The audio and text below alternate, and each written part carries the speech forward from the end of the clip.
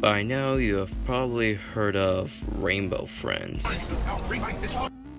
which is a game that needs no introduction. However, for whatever reason, they have recently released their second chapter on June 2nd. Why does this game have to release the same day as the Spider-Verse? So today, I'm gonna see if the second chapter is any better or it's somehow worse.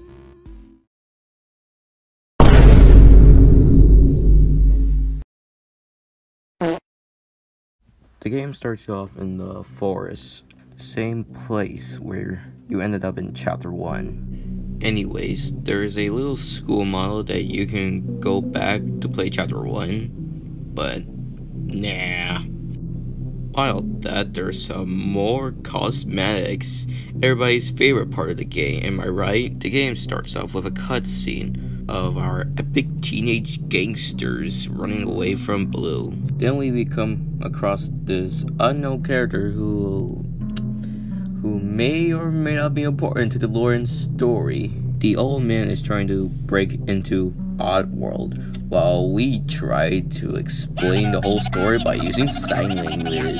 But he doesn't believe us, so the game begins. Now the gameplay is usually the same by just collecting light bulbs. However, the map itself is actually pretty cool, to be honest. I do like the interaction between the go-karts, the Ferris wheel, and the zip line. And while our old gang is back in town, they do have some pretty unique new mechanics.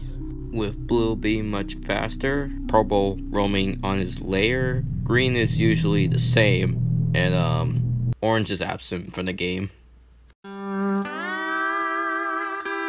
After finding out the light bolts to get for the SOS light, which looks like a Batman signal, but meh.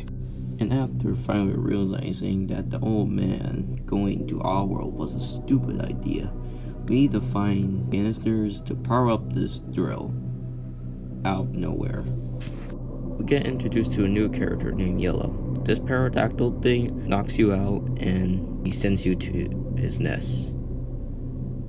And he kills you, I guess. But don't worry, you can get to the bouncy house wherever he picks you up. So yeah, he's basically a non-threat. Also, his design is cool, I guess, so hey. Once we get all the canisters, the drill busted the door, which lead the man unconsciously, which lead the man finding himself in the drop tower with a timer with unrealistically large TNT bombs, despite the timer moving so slow. Well, I guess this is what happens when your game is filled with nothing but a horrific load of toddlers. Now, Red needs us to find these things called lookies. These things move around randomly, and you can only pick up one at a time. And you also can't hide in a box, which make the lookie run away from you, which finally a little challenge for newbies who always hides in boxes and nothing else whatsoever. And now we want to save the old man, and Red is fine with that, I guess, but whatever. And now we need 9 bags of sugar to bake a cake for a giant lookie with a new character named Cyan. Now Cyan's mechanic is pretty damn interesting, to say the least. She senses your movement while you're in a box, and she's also more faster than Blue. But honestly, I didn't understand her mechanic in the first round, and I couldn't care less since I died, so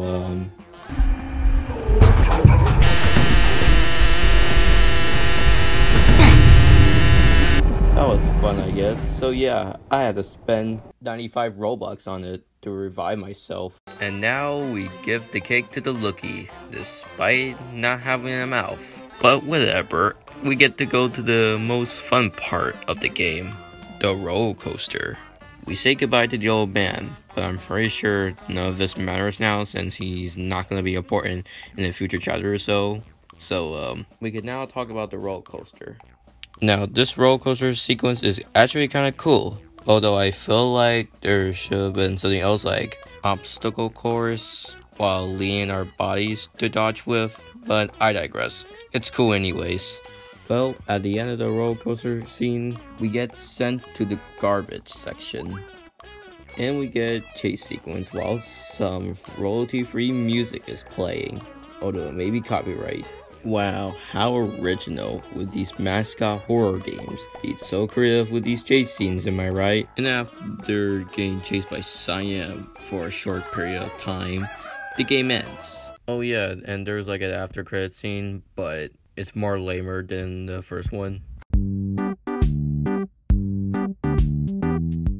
Rainbow Friends Chapter 2 is an improvement to the first one, although there isn't really much to say anything about this game rather than just being a mascot horror game. But hey, at least they're more into the poppy side rather than the Bam side, if you know what I mean. But I'll say this, if you like Rainbow Friends, that's fine. If you don't like Rainbow Friends, that's fine as well. But if you're easily offended by my jokes in general, then sorry.